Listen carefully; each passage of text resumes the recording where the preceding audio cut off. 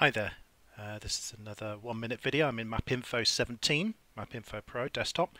What I'd like to show you is the profile tool with a raster, the cross section and the line of sight. So here we have a raster geotiff loaded. If I click on interactive line of sight, if I'm there, can I see over there, or what can be seen to that point? And in fact most of it is red, so I can't see all that's in red. And if I zoom in a bit, there's only the beginning bit there that I can see, which is marked in green.